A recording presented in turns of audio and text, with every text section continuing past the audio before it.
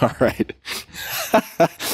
So for those who are wondering why I'm laughing, I forgot to press the record button, and I'm glad that we were able to catch it. Roelof, so nice to see you again. It's been quite a few years, and I'm so thrilled that you've been able to make time, and that both of us have been able to make time to have this conversation. So thanks for being here.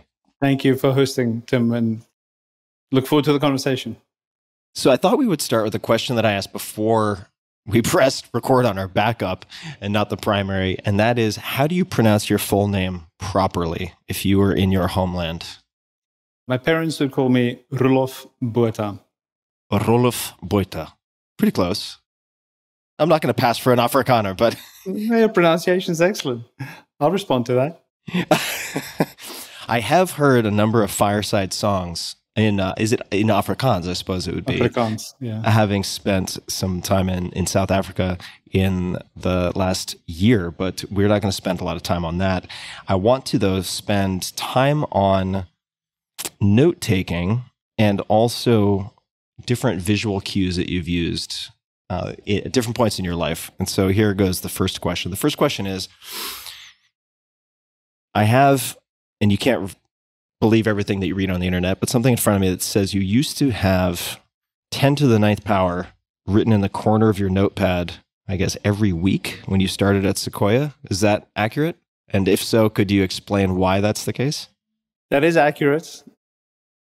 When I joined Sequoia, it was clear that if I wanted to make it as a partner, you needed to produce meaningful gains. And I'd set myself the goal of producing $1 billion in gains for the partnership, because that would mean that I'd made it at some level. And so 10 to the 9, which is $1 billion, was my shorthand of reminding myself what I was striving for. Now, what was the notepad used for otherwise? And was this on the top of every page or something you saw on a weekly basis? I'm wondering on the frequency with which you saw this, and also what the notepad was used for otherwise. This notepad was used generally for note-taking, but it was really on Mondays in particular when we had a partner meeting where we would review all the decisions for a particular day. And that would be the notepad where I'd make notes about the companies that we were listening to, my own views on companies, what did I worry about, what did I think was interesting. And so that was the most important day at some level. We referred to it as the Olympic finals at Sequoia. It was the Monday partner meeting and the importance of getting those decisions right. And so that was the day where I needed to remember very acutely what was I striving for. So I'd done this when I was younger too. I don't know if you'd heard this. I had, and we're going to get to that. Okay. But let me ask you, before we flash back and do the wavy Austin Powers flashback to childhood, which I will do in a minute, with the 10 to the ninth, did you have in your mind a particular time frame for that? Or was it just a reminder of the magnitude of the goal before you, if you wanted to move the needle? I didn't really have a time dimension at the time. Things have changed a lot in the venture business. Technology has infused so much more of the world. I mean, I keep reminding myself, when I was at PayPal in 2000, there were about 200 million people on the planet that had internet. 200 million. That's wild. And the vast majority of them were on dial-up. Right, so by the time I joined Sequoia in 2003, we didn't even have broadband reaching 50% of the US population yet. So the numbers were still much smaller, and technology didn't have the scale that it does have today. And so I just thought eventually get to $1 billion. Now, honestly, I feel like it's 10 to the 10 that you need to strive for, because technology has infused so much of what we do. So let's do, as promised, the rewind to childhood, and I'll let you take this ball and run with it wherever you want to go. But I did read a bit about your high school system of having your goals visible to you while you were studying. At least that's based on a bit of reading. I think this is actually it should be accurate because it's from sequoiacap.com or the articles thereof. So could you please elaborate on what you did back during that era of your life? I thought I needed, there's a concept in psychology called a Ulysses Pact, which is this idea that, in the myth of Ulysses, he wanted to hear the siren, so he had all his soldiers or his sailors wax up their ears, tie him to a mast, and that way they could sail past and he could hear the sirens and they wouldn't succumb to them. And so in psychology, the Ulysses Pact is this idea that you make a pact with your future self, knowing that your future self is going to be weak. And so my technique for doing this, not having read about psychology yet, was to put notes in front of my desk, on the door, leaving my room, and candidly all over my room, reminding me what I was aiming for. And in high school, it was to be the top 10 in my state at the end of high school. At college, it was to be number 1. And I would just put all these reminders of what my goals were. So if I was tempted to get up to go make a cup of tea or watch television or take a break, I would just see what I'd written to myself. And I'm reminded of what I need to do if I want to achieve what I want to achieve in life. Do you still use reminders like that of any type, or do you feel like you've hit a certain escape velocity where that's no longer necessary? I still use some of those. I mean, when I was at Sequoia, as you pointed out earlier, I had the 10 to the 9. I try to keep track of how I spend my time. When I was in college, I would literally write down the time that I started studying down to the minute, and then I'd write down the time that I got up so that I would have an accurate tally at the end of the day of exactly how much time I actually spent studying instead of just thinking that I was studying and just loafing around the house doing nothing. And so I use Evernote to do that. I organize key things that I want to accomplish for Sequoia and for each of the companies that I work with. So I always have this running list of what are the key things you need to focus on, the 3 most important things you need to accomplish for a given company over the next, say, 6 months, as a reminder of the most important things. I want to jump next to a headline. And this is, I believe, a headline in a local newspaper when you graduated from high school. You can correct me if I get any of these details wrong. And it was, and again, I'm not going to pronounce this correctly because I will play it safe and use my Long Island accent. So Botha's grandson is number 1, I believe, was the headline. Could you use that as a segue into explaining who your grandfather was? But also I'd love to just know how that headline landed for you and what it felt like. So my grandfather was the equivalent of the foreign secretary for South Africa, and I think he served for close to 20 years in that capacity. He was ambassador for South Africa to Germany, to Denmark, and to the United Nations. In his time, he'd met Reagan and Thatcher and Kissinger, and these are the sort of people he interacted with. And he was a part of the National Party, the government that ran South Africa until the first democratic elections in 1994. My grandfather was an agent for change. Even though he worked in the party that was the ruling party that had enforced apartheid, he wanted to galvanize change from within. So he was part of the group that announced the unbanning of the ANC in 1990, and he actually served in Nelson Mandela's first democratically elected government from 1994 till 1996 when he retired. So he was a very well-known, very prominent politician. By some measure, when I was a child growing up, he was probably the second most powerful politician in the country. I was named after him. It was literally, the convention in the Afrikaner culture was that the firstborn son gets the father's name. And so that's why I was named after him. But because he was so well known, it meant that I also lived in his shadow, and I was often referred to as so-and-so's grandson, Pip Botha's grandson. And so the headline referred to him, and I was proud of my achievement, and I was proud of my grandfather, but at some level, I also wanted to be myself and to prove myself and not be always referred to as, in reference to somebody else. So we may come back to that, but you seem like someone who has repeatedly not taken the path of least resistance, which I mean is a compliment for sure. Let's talk about actuarial science. Now, I must say, one of the funniest things that has happened to me in the last few days is in the process of doing research for this. You may know this, but if you throw your name into Google, the first thing that pops up is Roelof Botha, South African actuary, which I love. I just think that's fantastic. So could you please explain why you chose actuarial science as your degree? And also, by way of doing that, just explain what actuarial science is. So I finished high school in 1990, the year the ANC was unbanned. And honestly, at the time, it was unclear whether South Africa would have a peaceful transition to democracy. If you'd looked at the history of most other African nations that had gone through this kind of a change from sort of a quote-unquote colonial past, the picture wasn't pretty. And so when I chose what to study, part of the dimension was, would it give me an ability to work and live abroad?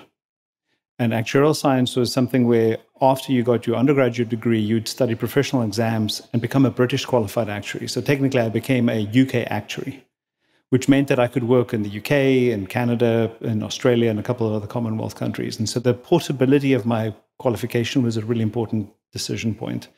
The other one was the most difficult degree to get into. You could get a bursary to study for it. My family couldn't afford college, so I got an insurance company to actually pay for my tuition. And it was challenging. So what actuaries do, by the way, is they run insurance companies, pension funds, so whether that's life insurance or general insurance, and are involved with the investment management for those companies as well. So think of it as a financial engineering degree. So technically, I majored in actuarial science, economics, and statistics. So there's a heavy emphasis on mathematical statistics as part of the degree. So in addition to the math, and I don't have the full context here in front of me, but does UCT stand for the University of Cape Town? Am I getting that right? I may not be. I'm not. All right. Not the university that most people know of, right? Well, right, exactly. And so I wanted to just confirm that and build off of what you said to add. This is I guess, an indirect quote the way that I'm going to read it, but Professor Robert Dorrington at UCT has said, quote, actuaries are trained to think 30 years into the future and accountants are trained to think a year in arrears. Do you feel like your training, or maybe the attributes that led to you choosing actuarial science, ported well to entrepreneurship and venture capital, or do you think that's too much of a reach? I think it did, honestly. As I said earlier, the actuarial degree is about financial engineering, sort of the mathematics of finance, if you will. And so in a very practical sense, when I was at PayPal, the techniques I'd learned were useful in understanding the fraud problem that was latent at PayPal.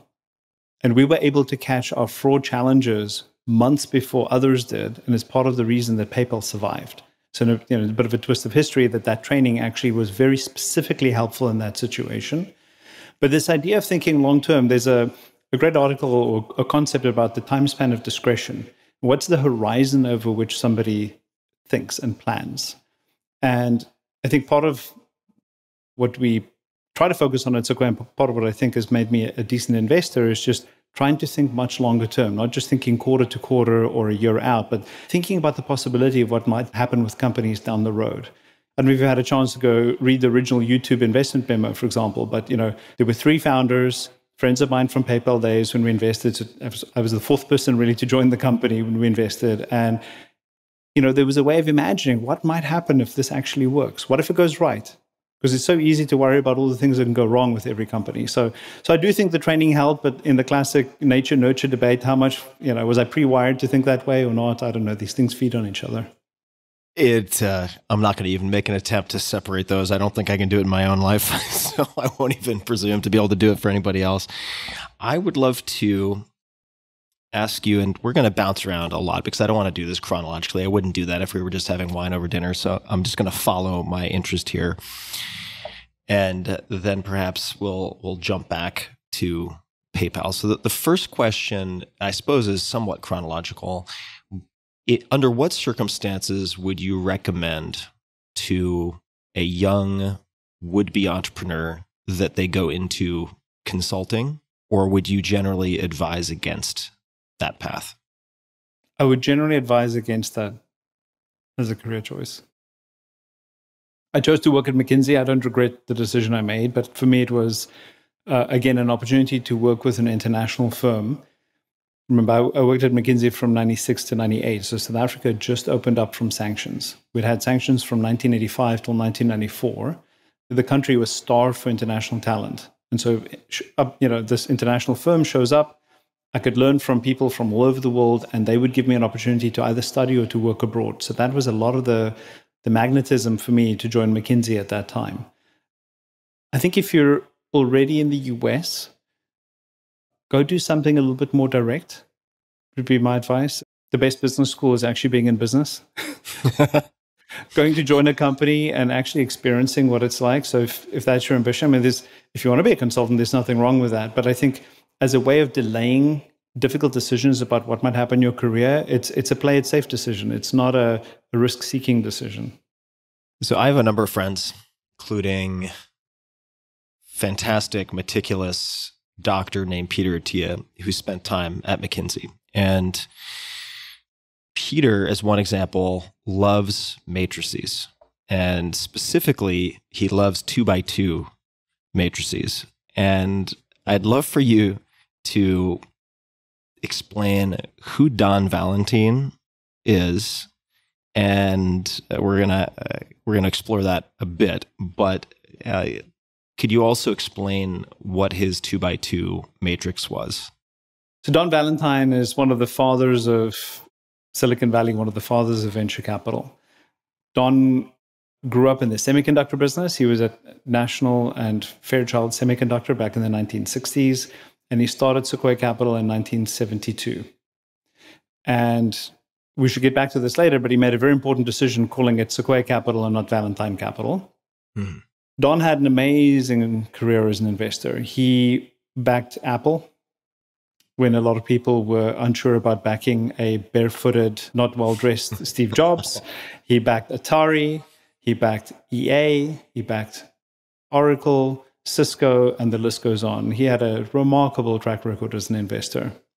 And when I joined Sequoia, he was still around, still alive. He passed away 2 years ago. And very early on, he pulled me aside and he said, there's a 2x2 matrix of people we get to invest in. Exceptional, not exceptional. Easy to get along with, not so easy to get along with. Your job today, Roelof, is to figure out in which of those 4 quadrants we normally make money. So I have not heard this story. I don't know the answer. I could hazard a guess, but why don't you tell us, number one, did you figure it out, and what is the answer? I think you have an intuition for it. It's exceptional, not so easy to get along with. And the reason it's, when you think about the founder prototype or personality type, most of us encounter challenges in the world and we just let it go. This is difficult, this doesn't work, this frustrates me, and you just go, whatever, and you move on to the next thing. Founders are these people who don't take they don't accept the way the world is. They want to change it. They encounter frustration and they do something about it. Right? Going back to the Cisco example, right? The founders of Cisco were the heads of the computer departments for computer science and the business school at Stanford. And they were on different networks, so they could send primitive electronic mail within departments, but not across campus. And the two of them were romantically involved, and were getting tired of walking across campus to see each other. They wanted to. I'm not kidding you. This is the first internet love story. I haven't heard this story. It's great. This is fantastic. Yeah. And so the founding inspiration for Cisco was connecting the networks of the computer science and business schools at Stanford. And that's the founding story, right? Instead of just accepting the status quo. And so there's so many other companies we've backed where this is the example, right? Jack and Jim started Square because there was a lost sale. I mean, these personal frustrations are just incredibly powerful. So when you think about a person who wants to take on the world and doesn't just accept it, that tells you a lot about what the founder is like. Right. And they're highly likely to push back on anything that I would imagine they don't feel is fully aligned with the change that they want to leave in the world or impart to the world. What are some other characteristics that could be related to the exceptional, not so easy to get along with, or they could be separate, that you have identified within the data set of hits from Sequoia, where you've made money? And by you, I mean Sequoia. Well, first, it starts with an authentic identification with the problem. I think when that founding inspiration, because if you're trying to start a business for the sake of starting a business, it's so hard. There are so many challenges on the way to building a successful company. If you're doing it for the wrong reasons, you're going to wilt. You simply won't persevere. But if you're deeply motivated by what you're doing, you'll keep going and you'll overcome obstacle after obstacle. And so that to me is one of the key starting conditions is founder market fit, founder problem fit. I love asking a founder when I meet them, like, how did you come up with this idea? Like, what was the eureka moment where something snapped and you want to address this problem? And what is it about the current solutions that you must have evaluated that frustrated you, that you didn't think was good enough? And then the next one is, what's your unique and compelling value proposition? So having evaluated alternatives and deciding to build something, why do you think what you're building is so distinct that it has a chance of flourishing and becoming a real business? So I can tell you one specific story. There's a founder, Matt Rabinowitz. He and I met in high school in South Africa in 1987 at a nerd camp. It was actually called an academic vacation school, but that's just a very nice way of saying nerd camp. And he's absolutely brilliant. He was gold medalist in our National Science Olympiad. He came to Stanford. He studied physics, electrical engineering. And in 2002, his sister had a baby that died within a week of birth. And he was shocked at the state of prenatal testing. And he went back to Stanford and he learned everything he could about biology and genetics and started this company, Natera, where I'm still on the board 15 years later. We made $1 million seed investment in him in 2006, just an idea. And today they deliver millions of tests to help people have healthy families. But it started with an incredibly authentic inspiration for him, which is seeing what his sister had to deal with. I've never heard the elegance of this phrase you used before, the founder problem fit. And I am just a tourist in the startup world compared to your immersion as an entrepreneur, operator, and investor. But if I look back at all of the angel investments I've made, the founder problem fit is the defining feature of any of the hits, not product market fit, which may also exist, but in terms of the hierarchy of weighted importance, it's this founder problem fit. That's a fantastic phrase. What else have you learned, or did you learn, rather, from Don Valentine? And it could just be anything that you observed in him, attribute, behavior, habit, or otherwise. But what are some of the takeaways from having spent time with him? Incredibly good listener.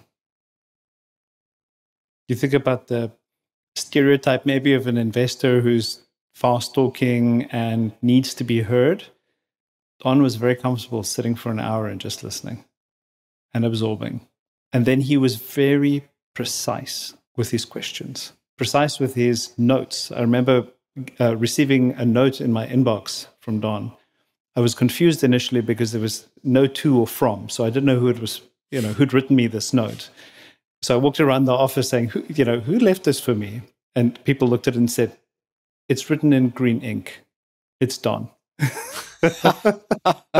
So Don had exclusive use of green ink in the office. No one else was allowed to use a green pen. He loved the color of money. But he would take a full page and there maybe be 10 words on the page. And they were just so incredibly concise in describing the feedback that he wanted to give about a company, or when he interviewed people. I saw some of his interview notes about people. Instead of writing 2 pages of notes about the interview, it was just so crisp and on the point. And so his ability to distill things very concisely is incredible.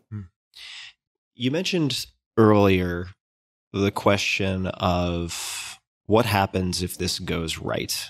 And I'm paraphrasing. But what does this look like, say, 5, 10 years down the line, even more, if this goes right? Could you speak to the practice of pre-mortems and pre-parades, if I'm getting the term correct? Correct. It was actually a technique that I picked up from Larry Summers. So former Treasury Secretary Summers is on the board with me at Square. And he actually joined pretty early. He's been on the board for almost a decade with me now. And he posed this as a challenge to the management team at Square about, imagine things go incredibly well over the next 3 or 5 years. Actually write it down. Don't just think about it. Write down, what does that look like? What does success really look like? What does the company look like? What have you achieved? Which markets do we operate in? Which products have we shipped? Then go write a pre-mortem.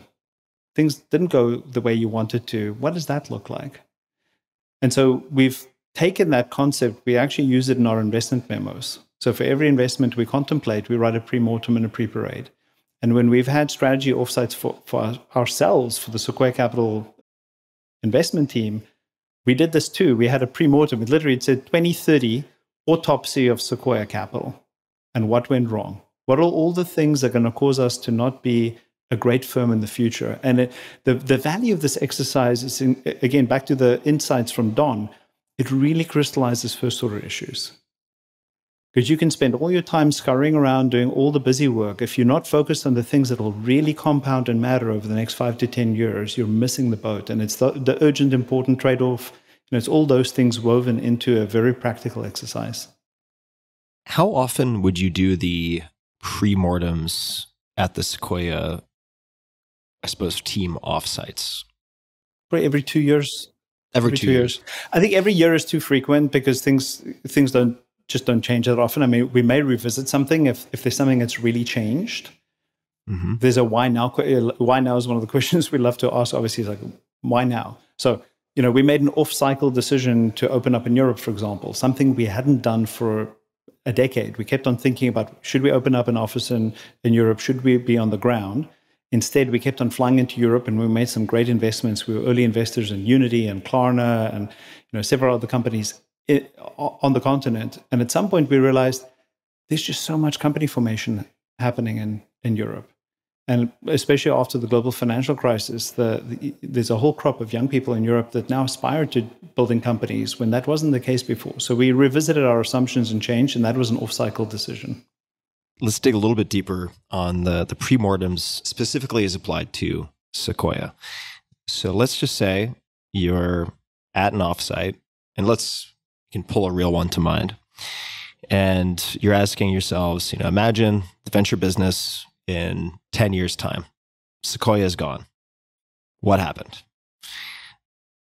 Are there any answers that you can, brainstorms that you can share that prove to be very valuable in decision-making for the firm? Because I will say, for people who don't know the venture capital ecosystem, one thing of many that has impressed me forever, for as long as I've known about Sequoia, is the longevity of Sequoia. Are there any examples that you could give of pre-mortem answers that have proven very important in decision-making? For sure. By the way, the long-lived, that the Sequoia tree is the longest-lived tree in California. I do. Right, and that's the reason that Don chose to name Sequoia Sequoia. It wasn't an accident. He wanted the partnership to outlive him with a lot of consequent behavior and actions. And he also wanted us to invest in companies that stand the test of time, which I think we've done disproportionately. So, there are a couple of things from the offsites. I think one of the most important ones is hubris. The downfall of every Greek tragedy, and the extent to which we rest on yesterday's success. One of my favorite quotes is, "No wreath wilts as fast as one that's rested on." We cannot rest on the past. And it's part of what motivated me when I joined Sequoia, by the way. The motto we have inside our building is, you're only as good as your next investment. And I saw that hunger and determination from people like Michael Moritz and Doug Leone, who clearly made it in life, and yet they were relentless in the pursuit. So it's very important for us as a team to think about hubris. We need to make sure that we continue to meet companies at the earlier stages of formation.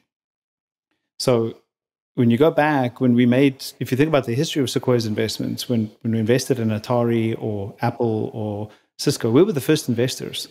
They were often single-digit numbers of people around the company when we first invested.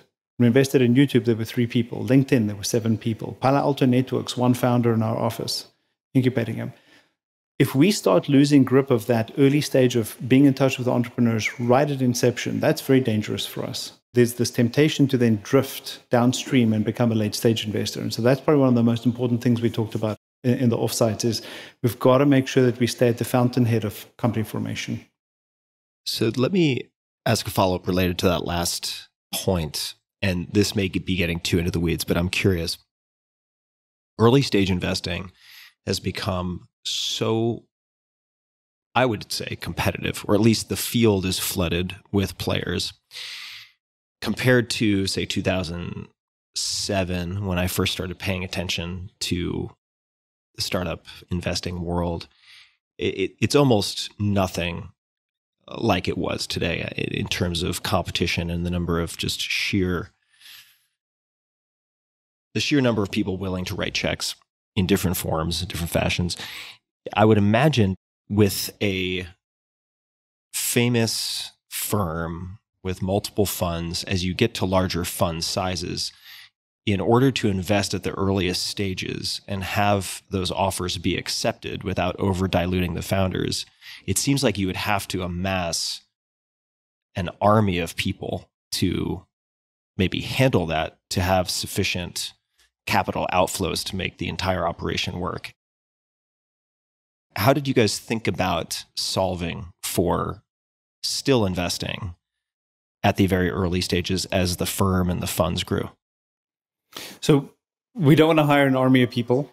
Our investment team, candidly, is about unchanged over the last decade. We only have about 24 or so investors in our US and Europe business. Because if you want to make good investment decisions, you need to have small decision-making groups. Committees don't make great decisions because then you average to the mean. And great investments depend on outlier instincts. And we are looking for the outlier founders, the founders who dare to build really exceptional companies, not just investable companies. So we've tried to keep the team small. We've also kept our fund separate. So we have a seed fund that's distinct from a venture fund that's distinct from our growth fund. And the teams are lined up against each of those, because I think what you point out is a real risk that if you have, I'm just going to make it up, let's just suppose you have one pool of capital, you have one $10 billion fund, making a $500,000 seed investment in something promising seems kind of irrelevant. It's a rounding error. And then the whole team starts chasing what they think are bigger investments. And so that's one of the dangers that we've guarded against. So we have separate teams focused on different areas. And the key is to look at the multiples. It's not about the input. Many of these small investments we've made have turned into very large gains. It's not about how much you invest. It's about the impact it can have. In terms of the competition, by the way, I actually think it's fantastic that there's this much competition. Because what used to be a cottage industry in the 1980s and 90s, because it wasn't a big market. I'm not saying that dismissively. It was a smallish industry. The industry has had to professionalize. The beneficiary of that ultimately are the founders. And we've had to up our game. Yes, we had a talent team. When I was still at PayPal, Sequoia had a talent team, but it was 1 or 2 people. Now we have 15. And we're just delivering many more services to startups to help these companies succeed, to give them an unfair edge and a chance of outsized success. So I think it's really in service of founders. It's fantastic that the business is like this. It makes it more competitive, but it's all right. Yeah, I think you guys are going to be fine. It's also, I think, incredibly advantageous to build a winning streak and to have the track record that, say, a firm such as Sequoia has, because you also have a selection bias with inbound with respect to very good deals. So I suppose that helps in part with maintaining a smaller team as opposed to a larger scouting team that's going out and canvassing sort of every corner of the landscape. Is that a fair comment, or do you think that's not? Is there more to the story that you'd like to flesh out? No, I think it's true. We're blessed by having the history we do. So the companies that we backed when they were private today account for over 25% of the total value of the NASDAQ. That's wild. Over a quarter of the NASDAQ were companies that we backed when they were private. No other venture firm comes close. Right, so that is an incredible achievement, and it means that we're a magnet for other opportunities, often because of sector expertise or experience. So because I'm on the board of Unity, I might disproportionately get people who work in VR and AR because they're developing on the Unity ecosystem. And so that gives us access to this. So there is a way in which the industry success begets success for sure. But it can also be a curse, because if you have a lot of inbound, are you spending enough time thinking critically about where you want to spend time, where the opportunities for tomorrow might lie? And so there's a danger there that you may spend all your time just taking inbound opportunities instead of pursuing the best founders and the best companies. So there's a balance there. Roelof, what books, if any, come to mind as books that you have recommended or gifted the most to other people? There are 2 different ones. There's Man's Search for Meaning by Viktor Frankl, which invariably shows up on these lists of 100 books you should read before you die, which really had a big impact on me. And I've spoken about it at Sequoia founder events. I've given it to many people. I just think the book is amazing in terms of helping clarify what it is that motivates you and what drives you. Like, what is your purpose? Because we're not really driven by monetary rewards or, pleasure by itself. So that to me is a fantastic book. The other one is an annual series called America's Best Science and Nature Writing. And it's a collection of about 24 articles from American publications written for a lay audience across a range of topics. It could be what's the latest insights from physics and astronomy to what's happening in genetics, what's happening with anthropology or things like that. It's absolutely fascinating. Could you give us, and it doesn't have to be short, certainly, but I wouldn't expect you to re-deliver any of your presentations. Why has Viktor Frankl's book had such an impact on you?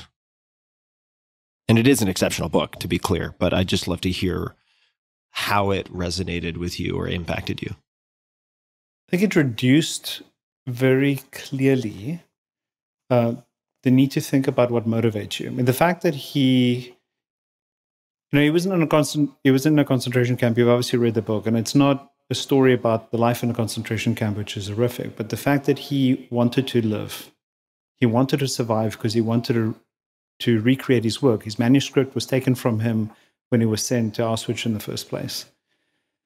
And part of what he learned when he was in the concentration camp was that some people gave up. And that even though the population in the prison was Jewish, the mortality rate actually increased around Christmas and New Year. Because it was a marking of time and a reminder for people that they maybe had no more hope, or if they knew that their family members had died, they gave up. So this idea that whatever it is that motivates you, it could, your purpose might be your company, it might be your family, it might be your hobby, whatever it is, but identifying what it is that really motivates you and leaning into that and not pretending that you're actually motivated by fame or fortune or some other superficial motivator, I think it's just incredibly clarifying. I'd like to ask you about a term you used earlier with reference to some of the other general partners at Sequoia, the relentless in pursuit piece. And I'd like to ask about this because one thing I've observed in some of my friends who are serial entrepreneurs who have had massive exits, I mean, they have become wealthy beyond their wildest dreams, is that this relentless in pursuit or relentless pursuit can produce incredibly good outputs in terms of objective wealth creation, job creation, solving problems in the world, but it doesn't always translate. And in fact, it seems sometimes to be inversely correlated to contentedness or a feeling of peace or happiness. How do you think about, if you do, and maybe the question is just the wrong question, but balancing the relentless pursuit or counterbalancing it so that you don't always feel discontent? That's difficult because if you're not a little discontent, I don't think you're alive. Yeah, probably true. Yeah. I mean, it's why people say, oh, Silicon Valley's dead, innovation's dead. Really, there's so many problems to be solved. As long as they're problems, they're opportunities. Yeah, I don't think Silicon Valley's dead or tech is dead.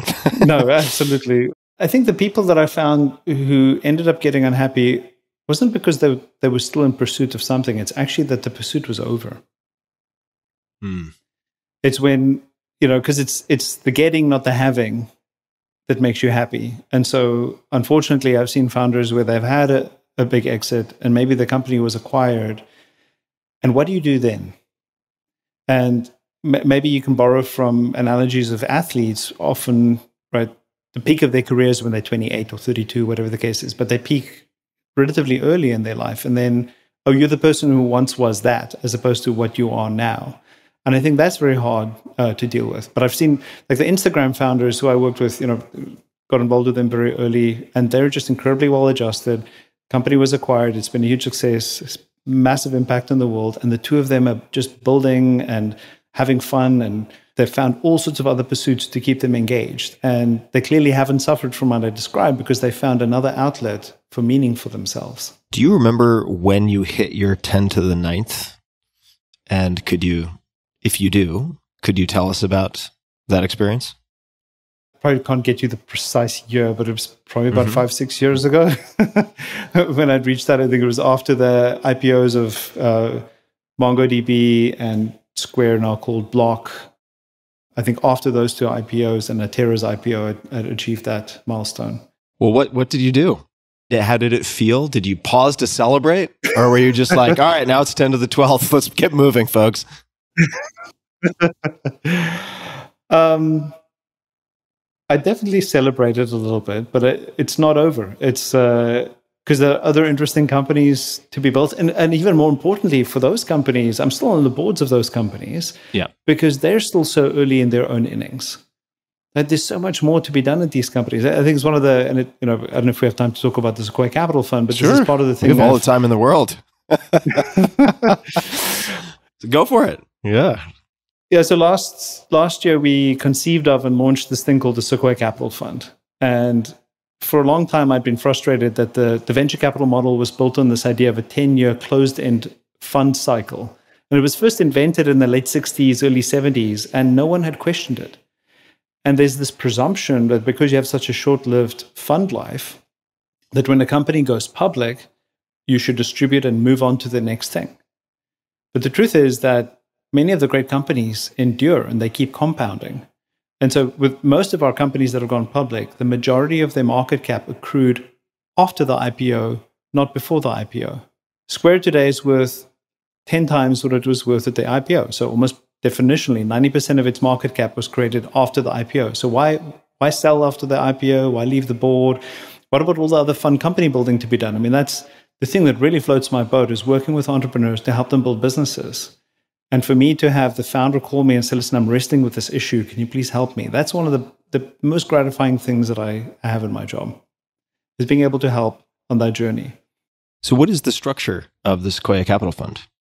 So the structure we created is essentially an open-ended fund that'll become the sole investor in all our future private funds. So we'll keep organizing private funds. And part of the reason is what we described earlier. If we have a single pool of capital, it dilutes attention and focus.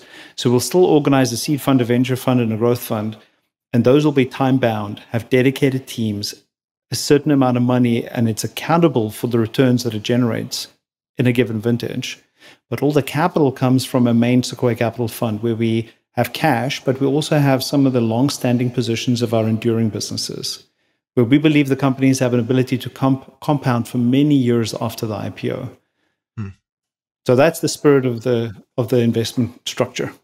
Okay. I'd love to ask some probably naive questions, and feel free to give me a wrist slap if there's stupid questions, but this is deeply interesting to me. So the first question, actually, I'll just give you two questions and you can tackle them in whichever order you'd like. The first is understanding, and I have seen, it might have been published by Sequoia, it may have been Benchmark or someone else, but looking at the financial outcomes if you had held their private investments and sold as soon as lockup expired when these companies went public, or if you had invested the first day you could invest in those companies and held for X number of years and you would have made more or just as much by investing as a public market investor, which blew my mind. I can't recall the source, but my question, I guess, is with the assumption that a lot of this value will accrue post-IPO, why not just distribute in kind and then let other people, the LPs, decide if they want to hold or sell?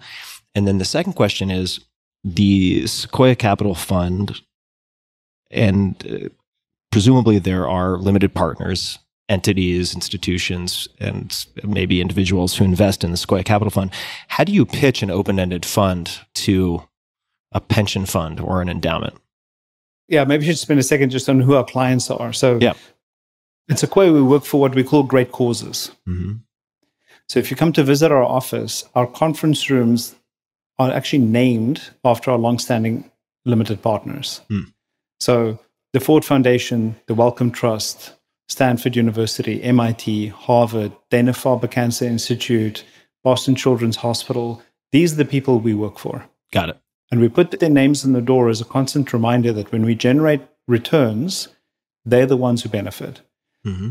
And there was a period, actually, as a short digression, a couple of years ago, we thought about whether we had the right fee structure for our business. Because, we're capitalists. We teach our companies that they should figure out the right price for their product, and we have excess demand for people wanting to invest in our funds. So why don't we raise the prices? Why don't we charge even more? Could you just explain for people who are not familiar with venture capital, just the typical fee structure or your fee structure at the time so they understand how venture capital firms make money?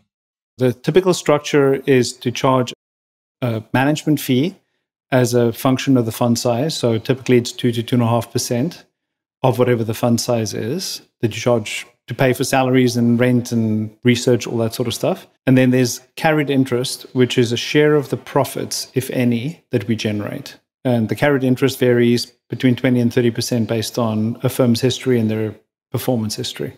So let's just say that if you invested 100 million and you turn it into 200, and let's just say your carry was 20%, there's 20 million. So only 100 million of gain, obviously. 20 million would go to the partners, and the limited partners would get 180 million in that scenario, in that example. Got it. So that's how our fee structure works.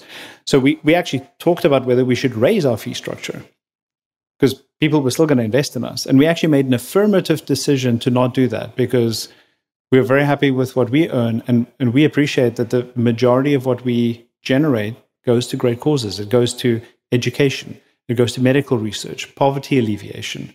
The Ford Foundation was helping to fight apartheid in South Africa in the 1960s before I was even born. So we're proud that these are the people we work for. Because we've had such a long history with them, we invited them to roll into the Sequoia Capital Fund. And 95% of the dollars that were eligible to roll into the Sequoia Capital Fund did. So they are the same investors that have rolled into the structure, and we've had decades of experience with them. We have clients that have been clients of ours longer than I've been alive, and they'll be clients long after I've gone, and that's the way we want it. We want our LPs to outlive our GPs. The GP is the general partner, the people who work at the partnership, and we really care about that. That's part of this long-term orientation we have at Sequoia.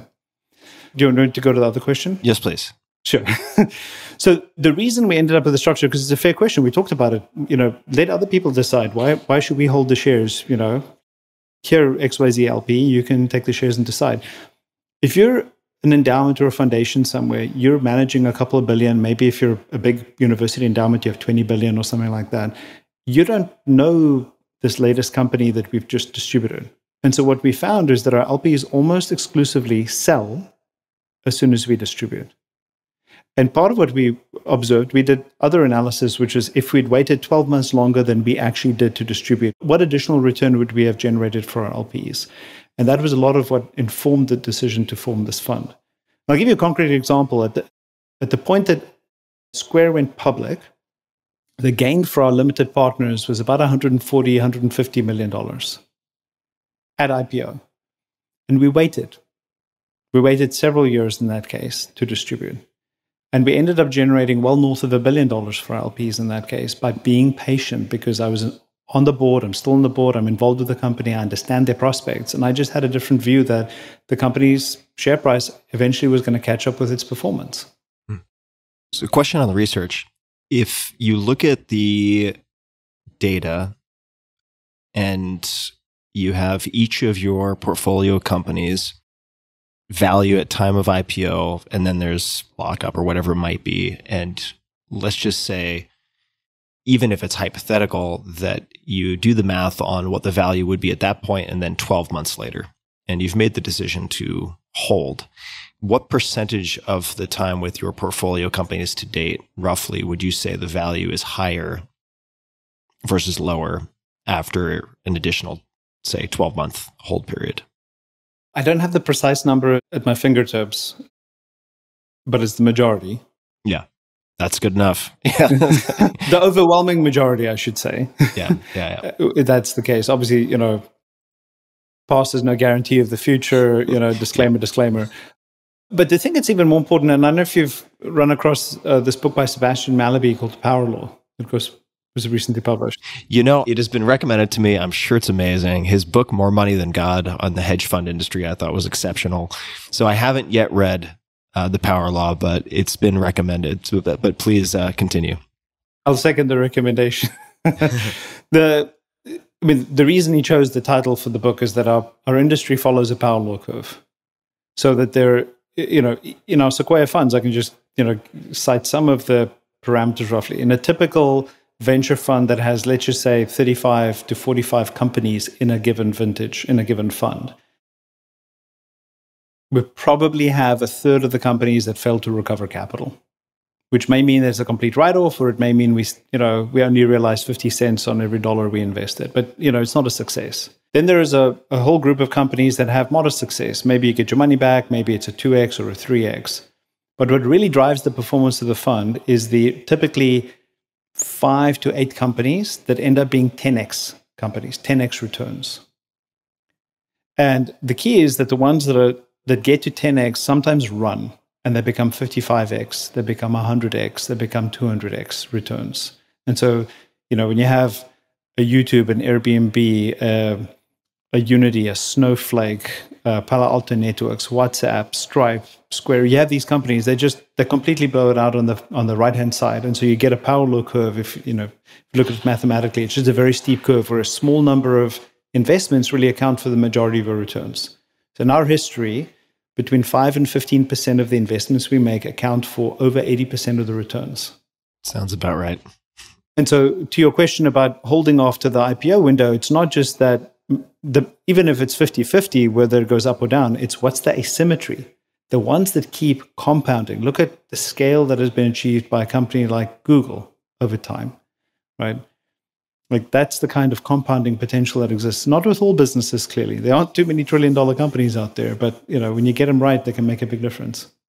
Yeah, the biggest takeaway for me in my, as I mentioned, sort of amateur tinkering in startup investing is Tim Ferriss, you don't know what the hell you're doing with public investing. Do not sell after lockup because you have clearly no idea which companies are going to end up compounding incredibly. All of my worst mistakes have been panicking. I shouldn't say panicking. Well, actually, this is a perfect frame for a question I wanted to ask you. So on one hand, I can look at, for instance, selling Shopify right after lockup in retrospect from my financial position now and say that was a stupid mistake. It cost me $100 million plus. I should have made a different decision. However, I can also take the counter position and make a very compelling argument for why, even though now it seems like I made the wrong decision, that the absolute dollars at the time were a life-changing amount for me then. And so it was a logical decision. And I use that as a segue because, please correct me if this is wrong, but I found a supposed quote from you, which was, PayPal was a 1.5 billion acquisition, and today it's a company worth over 300 billion. I'm not sure of the timing of this article. And Mike Moritz was on our board, and Mike, I think, saw the potential and pushed us and challenged us to think longer term. And what did we know? What did I know? And I made the wrong decision and didn't quite fathom how much potential PayPal had as a business. But I imagine that it had a significant impact on your life. So I'd love to know if you still feel that was the wrong decision, and also how you talk to founders about this, because not every slamming of the briefcase, Zuckerberg style, walking out on Yahoo after a multi-billion-dollar offer works out. Sometimes it backfires. Yeah. So do you still think that was a wrong decision for you? And if this quote is even accurate, and how do you talk to founders about this kind of thing? So the question I ask founders is, my partners tease me because they know that this is my question. And it's, what's the scale of your ambition? Mm-hmm. What are you aiming to achieve? Are you interested in a company that gets to 100 million in revenue, and that's sort of that's the end of your ambition? Or do you want to blow past 100 million in revenue on your way to $1 billion in revenue? Quick question. Sorry to interrupt. Yeah? At what point do you ask them this question? Because I imagine if it's in a pitch meeting, they know the right answer. But when are you asking them? No, in a pitch meeting often. And they may not have thought about it. And it's not to be critical. I mean, often when you're a founder, like you just found a problem that you're passionate to solve, but I'm still interested to understand, like, where do you want to take it? Mm-hmm. Are you trying to build a small company? And again, that's fine if you want to do that. But, we're looking for outliers who want to build really, really big businesses. That's what the business we're in. And I want to make sure that there's an alignment and that we're on the same page. Mm-hmm. That your ambition matches what we're looking for. Yeah. So that is the scale of ambition question. critically important question to try to ensure to the extent possible that you're on the same page. Let me throw out, just as a thought exercise, hypothetical, right? Because I've seen it happen with founders I know. They start off, they have incredible founder problem fit. And in the beginning, their scope of ambition actually is quite modest, right? They just want to be able to buy snowboards online or whatever the hell it is, right? It's not to build an enormous company. And then, partially through competency, partially through timing, partially through luck, they end up having tremendous traction. And then let's say they end up in a pitch meeting with you, you end up investing, and then a few years later, fortunately, the company's doing really well and they get an acquisition offer. And let's further say that these two founders come from middle-class families. Maybe their parents made 50 grand a year. And one founder wants to swing for the fences and say, YOLO, it's all or nothing. Although in this day and age, I mean, they've probably taken some money off with secondary and so on. But let's say the other really wants to cash out because they're looking at how their life would change. And they're just saying, you know what, this is a bird in the hand. I don't know what the future holds. I want out. How do you navigate a situation like that? And maybe the fast answer is, if we can, we just buy out founder B. But that doesn't happen. Well, no, I know, but like, how do you handle a situation like that? You alluded to it. Secondaries are so important. You know, at PayPal, we did a small secondary in 2001. You know, people talk about it as though it's a recent invention. It was around 20 years ago. And I remember going from having been a student, still paying off student debt. Like my net worth was negative in 2001. And we did a secondary, and I think I got $50,000. I felt rich. I mean, it was transformative. I could actually travel and I could stay in a hotel, and it was really amazing to have this experience. But the reason I mention this is in the summer of 2001, eBay made a run at us in August. And I think part of what stiffened our backbone was that we'd all taken a little bit of money off the table. We were such a young team, and none of us worried about making rent next month. And it was a really important, I think, ingredient to us pursuing the IPO and getting a far better price. We got triple the price that they offered that summer 12 months later. So it was a wise decision to have done that. So I love being able to provide secondaries for people. And then there's a conversation with people about the meaning. Going back to Viktor Frankl, you know, just what is it that you want to do? Do you really think having the money and having the beach house is going to make you happy? Or buying this fancy car? And what we often do is we'll put them in touch with founders who've been in that predicament and have them speak to them and talk about the regrets about maybe having sold too early. Do they ever run into someone who says, you know what, given your specifics, I think now is the right time? Yes. No, that does happen. I mean, and it's part of what, sorry to interrupt you, I mean, that's part of what we try to do, just given our experience, is try to shepherd the conversation and to let people know, look, we have this front row seat to hundreds of portfolio companies. I've got the unfair advantage that I've seen many, many more companies unfold than you have, the founder. Mm-hmm. You've obviously personally seen many companies. And so I can't give you a perfect prediction, but I got to tell you, you're in this outlier category. You're in this 1 in 10 companies that we see that really just has outsized potential. And I think you're going to regret letting go. And sometimes it's not the case. We were valiant. We made an effort. We thought the company had a shot, and sort of it's ended up where it's ended up. And I think this is a good acquisition offer. It'd be a good home for your team, and your technology will end up flourishing with somebody else at the helm. And that's happened sometimes, where the companies have really flourished being acquired because that company has the right distribution maybe for their technology, and that also is gratifying for the entrepreneur because their creation sees life and flourishes, not just because it's an independent business. For people who don't know what secondary transactions are, would you mind just defining that quickly? I brought it up, so I should have defined it. But yeah, if you wouldn't, you're far more qualified to do this. So if you wouldn't mind. A primary issuance of shares is when a company sells equity in the business as part of raising capital. So the company sells 1 million shares at $10 a share, and they actually raise $10 million that goes into the coffers of the company to help the company pay for payroll and for helping to grow the business. A secondary transaction is where the money doesn't end up in the company's balance sheet, but instead it's just a secondary transaction between two individuals that are unrelated. So an employee of the company, a founder of the company, sells shares to somebody outside who's interested in owning shares in that company.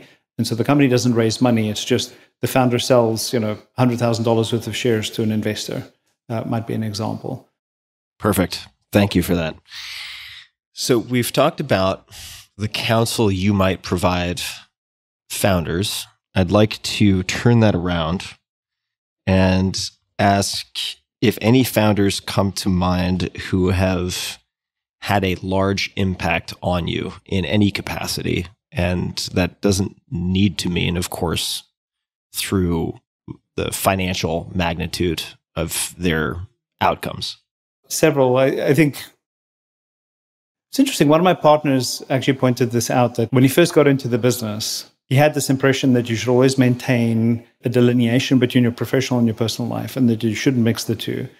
And that he found it interesting that I seemed to be doing something different because I was very close to the founders I work with. And, I'd help them with a pediatrician recommendation, or, have dinners with them on weekends, or, sometimes travel with them for family vacations and things like that. And so maybe it's just my style. I've ended up really enjoying the long-term relationships I formed with founders.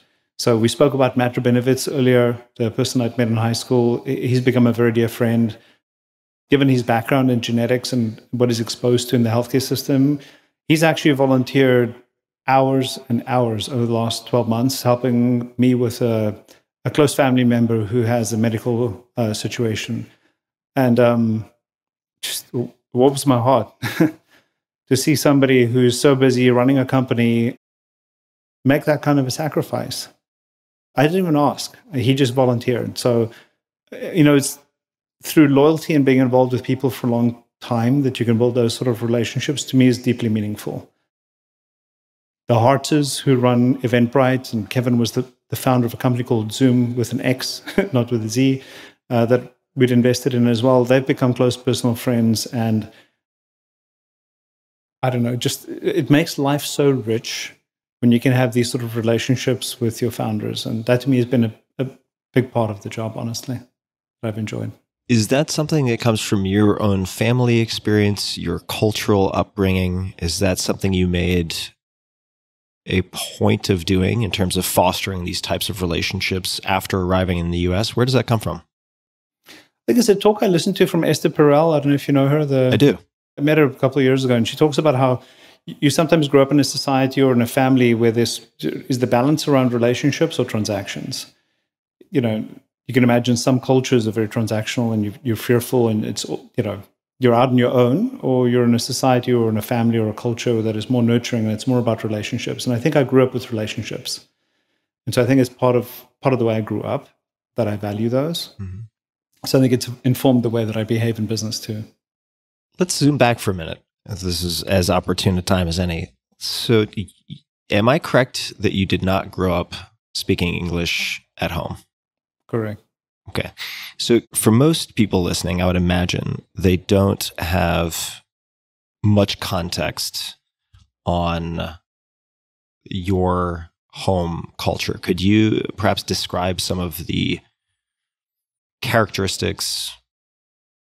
defining characteristics of the culture within which you grew up? In the same way that if someone said, hey, you lived in Japan for a year, what are some of the defining characteristics? I could pull out a few things that I think really characterize and set it apart in a sense. How would you do that for the culture in which you grew up?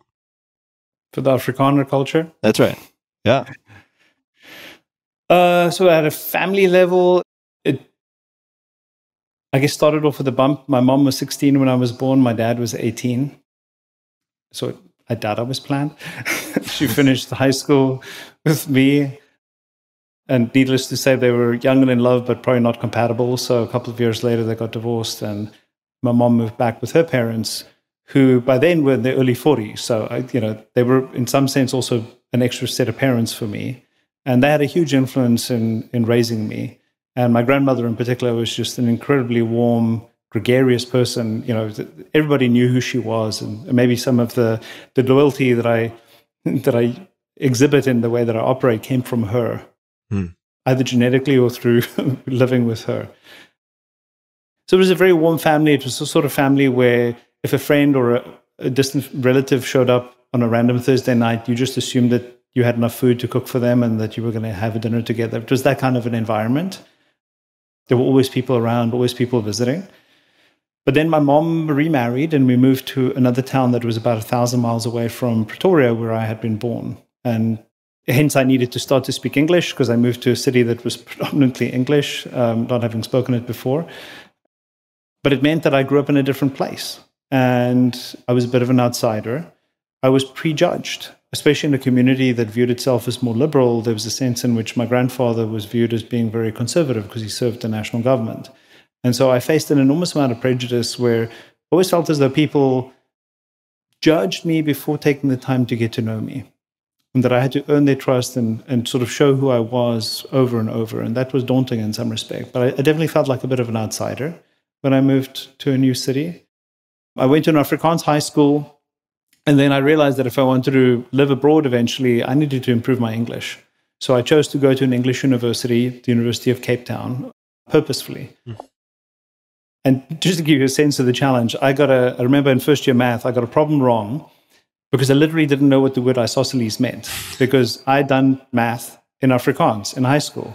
And we had a completely different word to describe an isosceles triangle. And I could solve the problem, but I didn't know what the word meant. And these are the sort of little things that you trip over when you try to switch your principal language. But now, I remember you mentioning, and I'm not going to get this perhaps exactly right, but you wanted to be top 10 in the state or the province or the region, and then you wanted to be number 1 in college or university. Am I getting that right?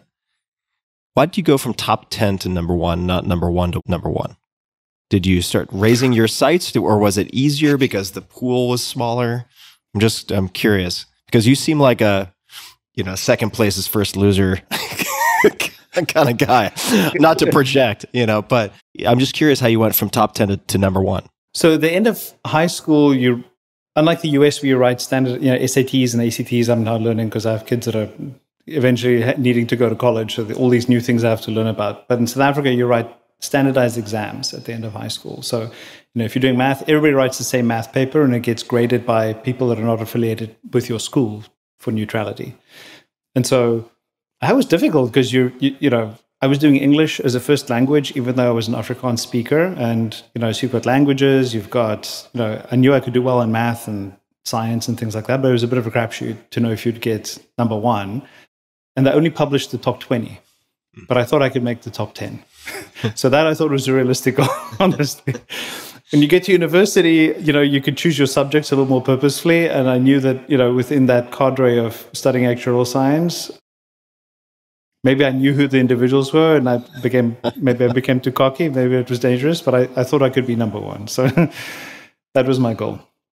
This is going to seem like a bizarre question, but since you brought up your kids, I read that at some point they were raising South African silkworms. Now, I wasn't even aware that silkworms were a thing in South Africa. How did your kids end up raising South African silkworms? It's just not the first thing that comes to mind when I think of pet, not to malign South African silkworms as pets. Well, they weren't South African silkworms. I mean, I bought them here in the US. Okay, this is hilarious. That I read, whatever source I had them down as South African silkworms. And I'm like, wow, I had no idea. Okay, that makes more sense. Well, last time I checked, they came from Asia anyway. Yeah, so right. I don't know who, there was this secret in China, right? They had all these walled off gardens because they didn't want Western traders to understand where silk actually came from. This is true. It was a hidden secret from the West for a long time.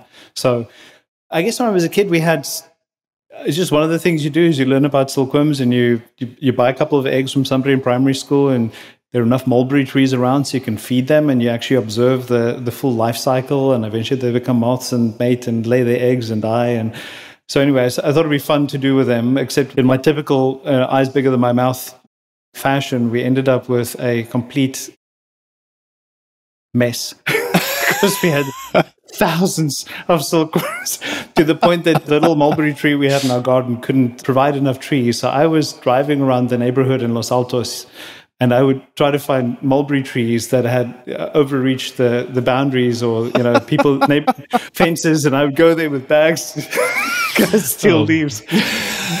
Mommy, My wife was what's always that teasing strange me. man doing by the fence?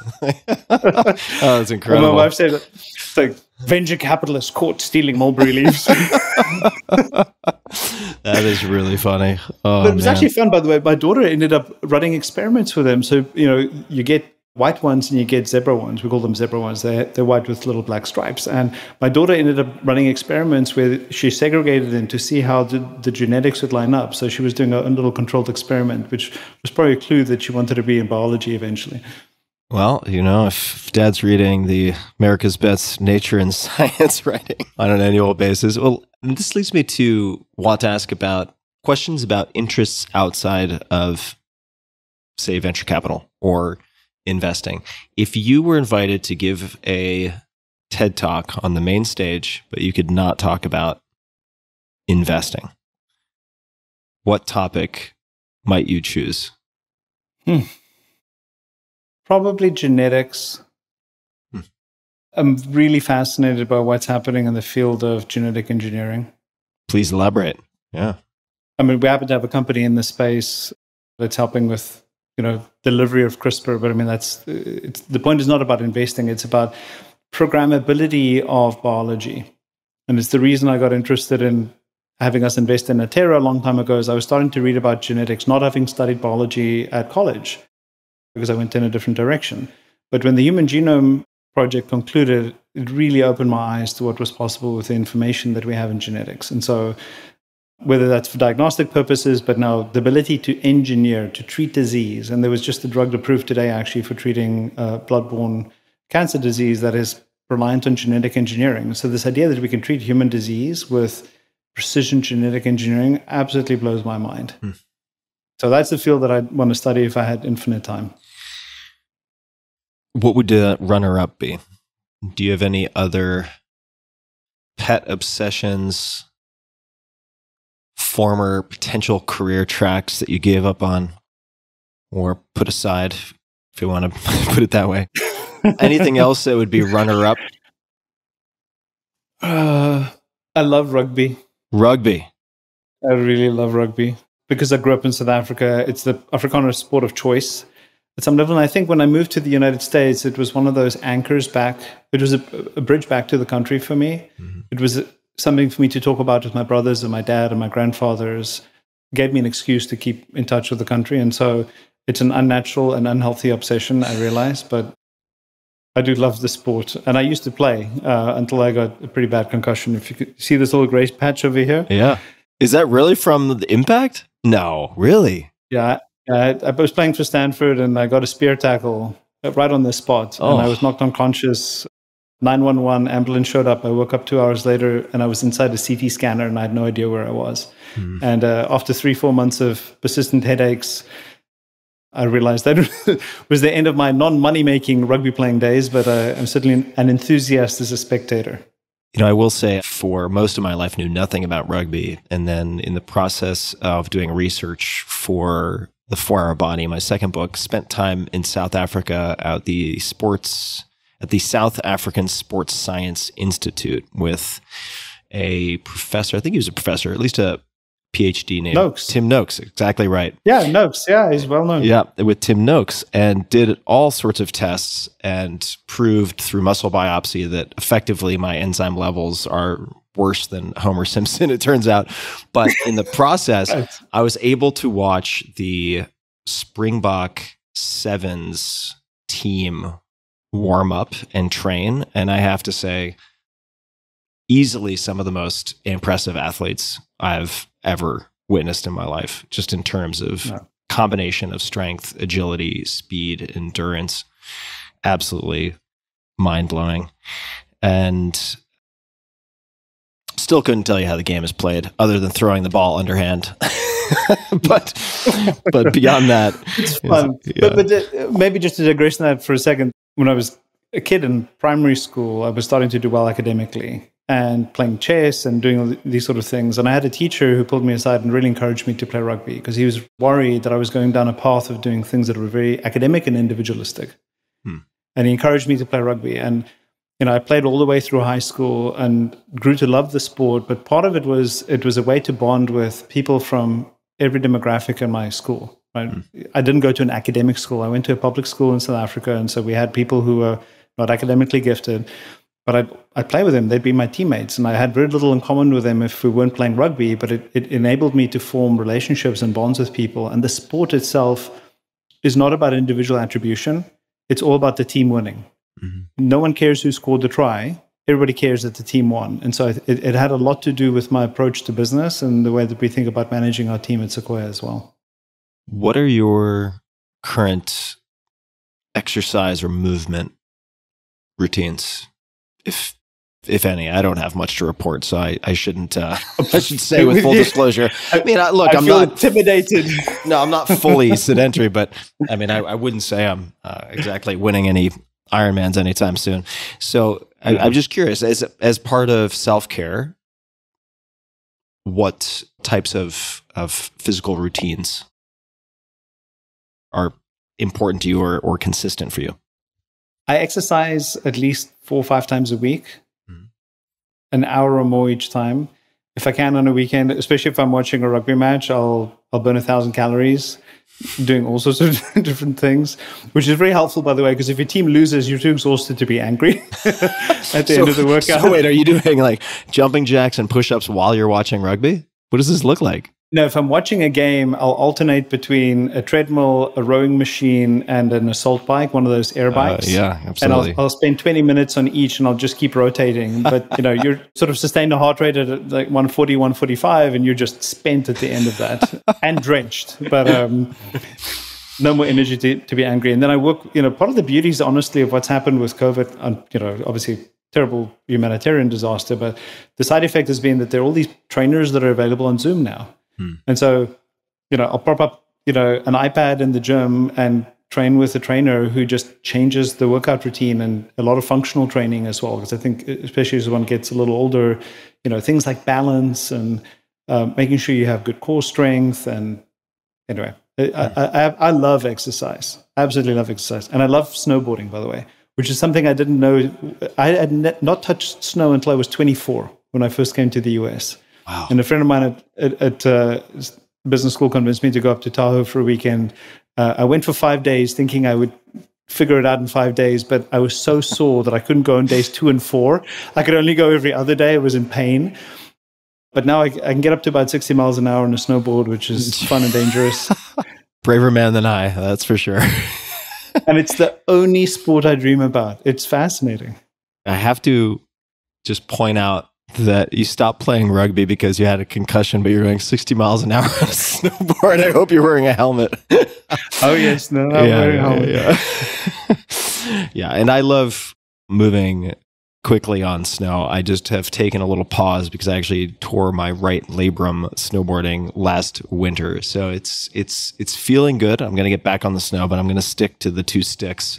Probably keep on the skis for a bit before trying any snowboarding again. I'd love to ask you a question that I think you ask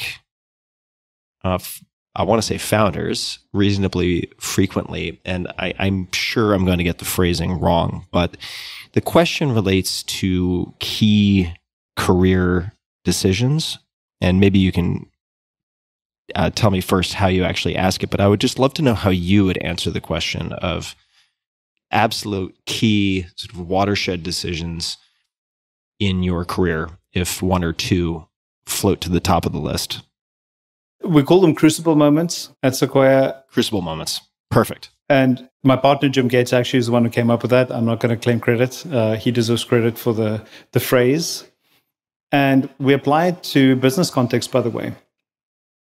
And so I'll answer your question, but I think it's really important for companies to think about crucible moments because often they don't even identify them. They don't realize that they face a crucible decision, whether it's geographic expansion, product expansion, a key shift that the business must make. And I'm not talking about pivots where what you try doesn't work. It's something really different. At MongoDB, the decision to become a cloud business was a crucible decision. At Square, the decision to build Cash App as a personal, individual product rather than an SMB product, that was a crucible decision, very difficult to pull off within the company. But these decisions end up having a huge bearing on the ultimate outcome of a company, and so do they with careers. And so when I interview somebody, for example, I don't focus on, tell me everything that happened while you were at this job. Tell me why you chose this job. Mm-hmm. How did you find this opportunity? What else were you thinking about? And what is it about this particular opportunity that attracted you? Or why did you go to this school? And why did you not go to that school? Those are the more interesting questions. They're also indisputable because it's what you actually did. You can't tell me that, what am I good at? Oh, I'm a perfectionist. Oh, okay, great. So it's just a glib answer to the question. So for me, the Crucible decisions, one of them was to join McKinsey. When I qualified as an actuary, I took a 50% pay cut relative to what I would have been earning as an actuary to join McKinsey. And I had to pay back the bursary that I'd gotten from the insurance company. So it was a double whammy financially. And the bursary is effectively a scholarship? College. Yeah, but you have to pay it back if you don't go work for them. So the deal was that they would pay for my tuition, and I had to work for them for the same number of years that I studied to pay off the debt. And if I didn't work for them, I literally had to pay them back every penny. And so I earned less and had the debt to pay off. I made the same decision when I joined PayPal. So I had McKinsey was paying for some of my tuition at Stanford, and I had to pay them back. And what I was getting, I still have my offer letter. Elon recruited me to PayPal/X.com, and I have the signed offer letter still in my drawer. And I got $80,000. That was my salary when I finished my MBA in 2000, and it was less than McKinsey was going to pay me, and I had to pay McKinsey back. And then the third one was joining Sequoia. And those were the three key career decisions. That was it. How did you end up in Silicon Valley? It was a funny story. There was an American who'd come to University of Cape Town when I was an undergrad. And he was a guest lecturer in economics. His name is Peter Baird. And it was fascinating to meet him. He had a wonderfully bubbly personality, and he was just one of these larger-than-life people. I loved working for him. Well, I ended up working for him later, as I'll explain. He ended up working in McKinsey, coming to South Africa, and I was staffed on a project with him where he was my engagement manager. And he convinced me that I should apply to business school because I'd done a business undergraduate. What is an engagement manager? Just before we jump over that, what does that mean? An engagement in McKinsey language was a project, basically. So he was the project manager. They just needed to come up with fancy words to merit the exorbitant fees they were charging. Yes, got it. So sorry to interrupt. Yeah, no problem. So he was the project manager. He convinced me I should apply to business school, which I didn't think was necessary because I'd done a business undergraduate as part of my actuarial science training. And he wrote on my recommendation letters and strongly encouraged me to think about coming to Stanford. And at that point, this was in the late 90s, obviously Stanford or Silicon Valley in general looked like an interesting place. This was the well of opportunity. So many companies were being formed. Instinctively, it seemed like the place to be. And so that's how I got to Stanford in 1998.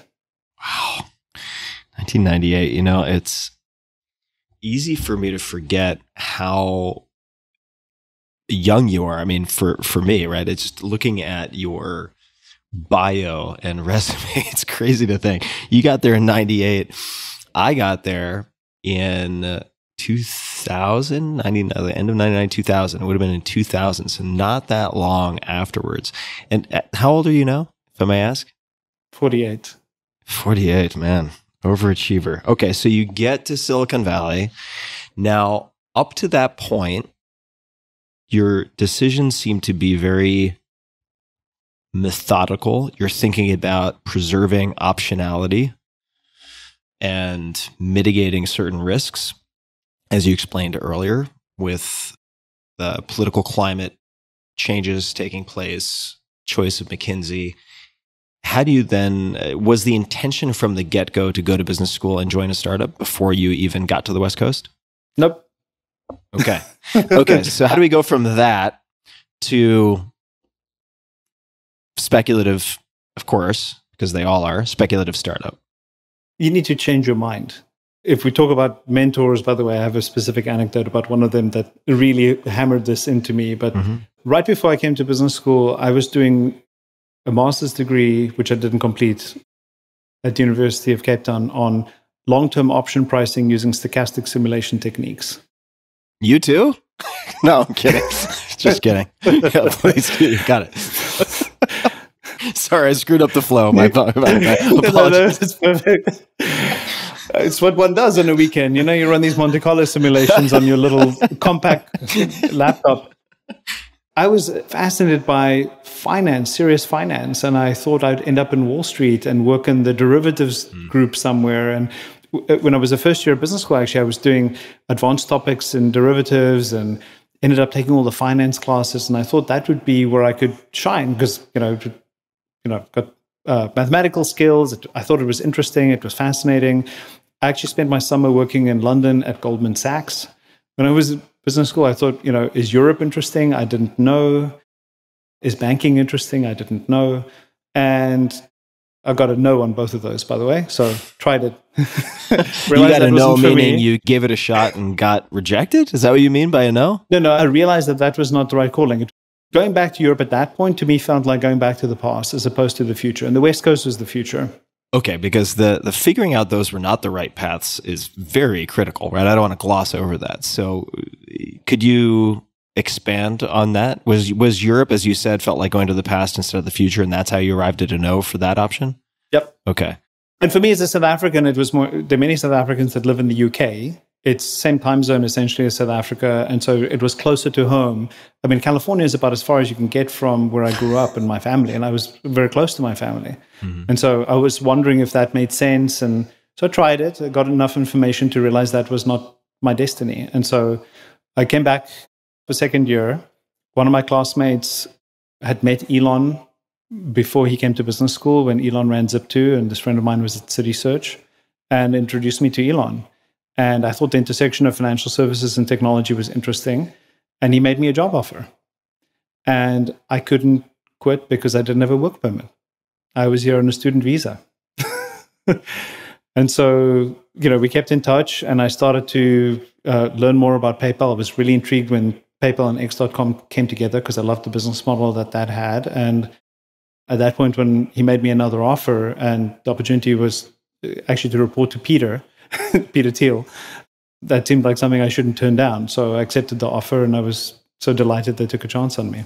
Why did it seem like something you shouldn't turn down? Because Elon and Peter were not the Elon and Peter and all marquee lights of today, right? No, just earlier, obviously. I love the business model. And let me be clear, I still vacillated because, I had to pay back an enormous amount of student debt. I didn't have any money.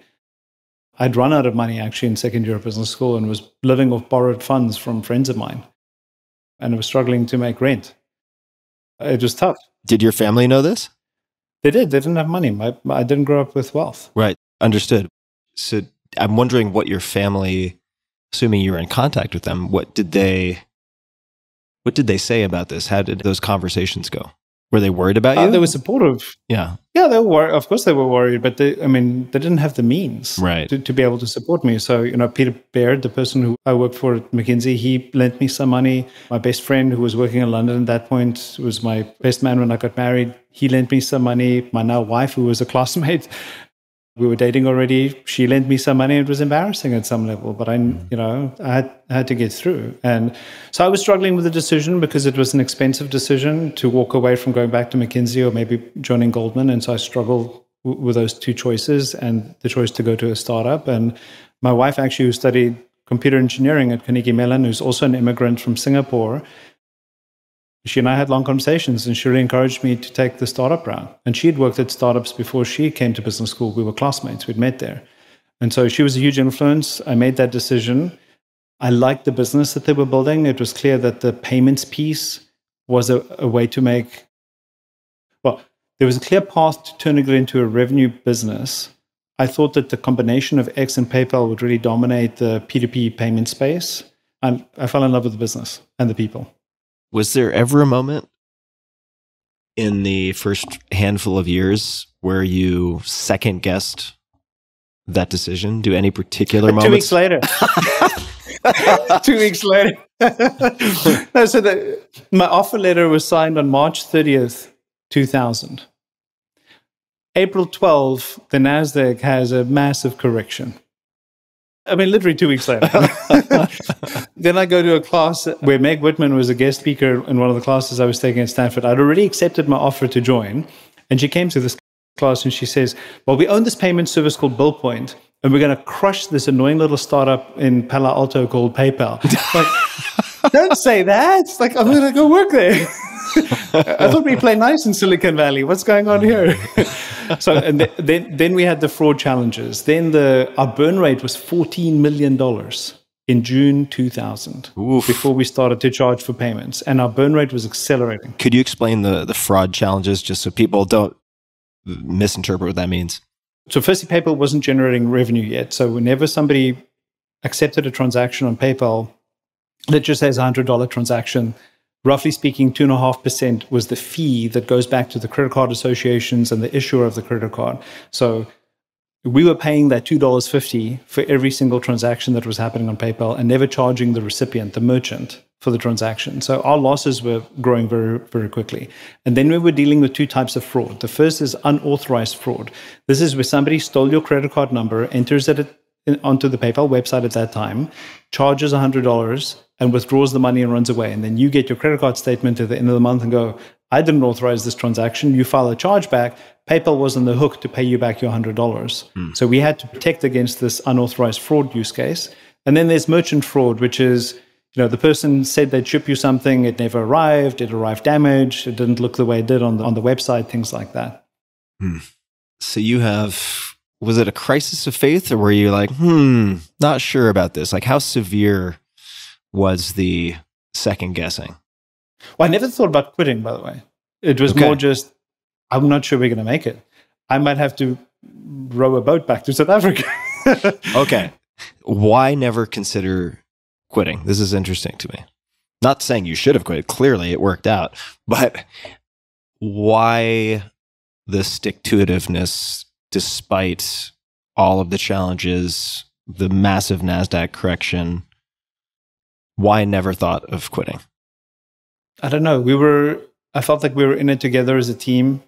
We had incredible spirit and camaraderie within the building. I felt like we had each other's backs. We became good friends. I mean, it's part of the reason I think the PayPal Mafia was as successful as it was, is we formed incredibly strong bonds. Then, I don't know, we just rallied as a team, and we sort of felt we're going to build this, and if we don't build it, we're going to, we'll go down with the ship rather than abandon ship. It was just the sentiment. So we just kept trying, problem after problem, whether it was fraud, whether it was eBay trying to kill us, whether it was regulators, whether it was Visa. We just kept fighting. I don't know, maybe we're too naive to understand that it was foolish. Well, I mean, I think that goes for a lot of founders who end up doing very well. Or people with creative projects. I mean, you hear it all the time. It's kind of cliched at this point, I guess. But if they had known what was involved at the outset, they never would have done it, right? But they did it. Yeah. Also. So we're talking about PayPal. Clearly, all's well that ends well.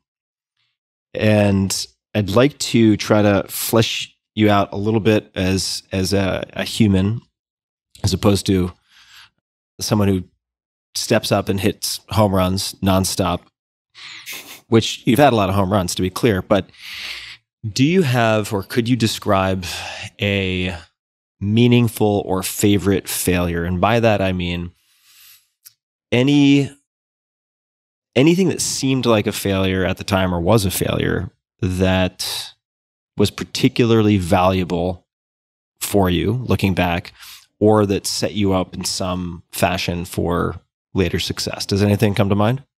Did you say favorite failure? Did you say that? Those are the words I used, yes. Failing sucks. It's painful. I mean, it is. I don't know if I'd use the word favorite. Yeah. Meaningful. Most insightful. Yes. Okay. Yes, we can definitely relabel it however you like, but yeah, in effect. I say that whimsically, partly because I really hate losing. I'm intensely. Also something common for quite a few members of the PayPal Mafia.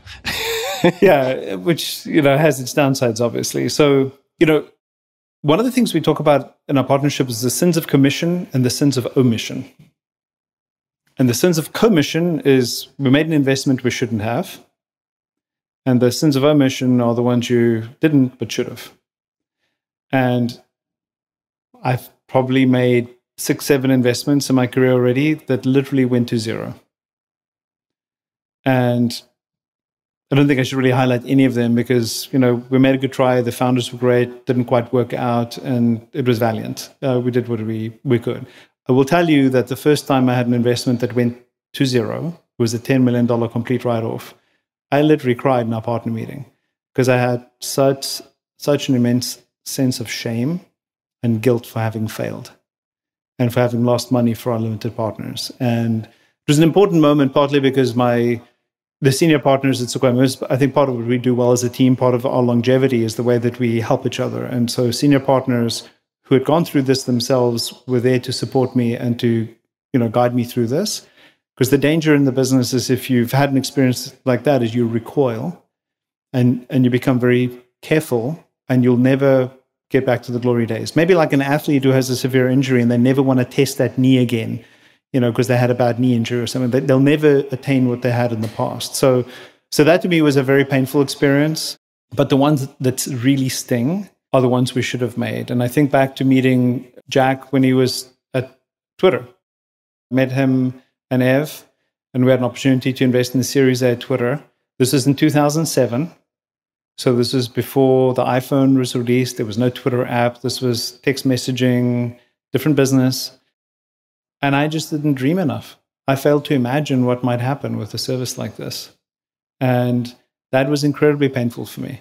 And we missed the A, and we missed the B, and we missed the C. And that was a huge lesson for me. And sometimes you can explain away an investment you didn't make by saying, well, ex ante with those same facts, would you make the same decision today or not?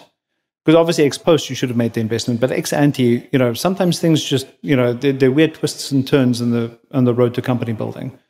And so maybe you could justify that the Series A was, a bit more random because it took a lot from there to where they were in, say, 2010. But by 2010, we should have looked at it and reevaluated our decision. And that I feel really guilty for. That was terrible. I really, really messed up for not revisiting assumptions. What did you learn from that in terms of things that you discounted that you shouldn't have, things that were invisible that you should have made visible?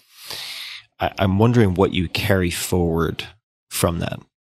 The two things are imagination, dreaming, sitting back for a second and saying, and my partner Mike Moritz often hammers this home for us in our partner meetings when he was part of the team full time was, what if it goes right? Because we can all, we're in the business of investing. We're not in the business of not investing. So assume for a second it goes right. What could you imagine this being? Just imagine for a second instead of, it's the pre-parade exercise in some sense. Just put on your thinking caps. I remember being in a meeting with Mike and Max Lefchin and Jeremy Stoppelman when Yelp was an idea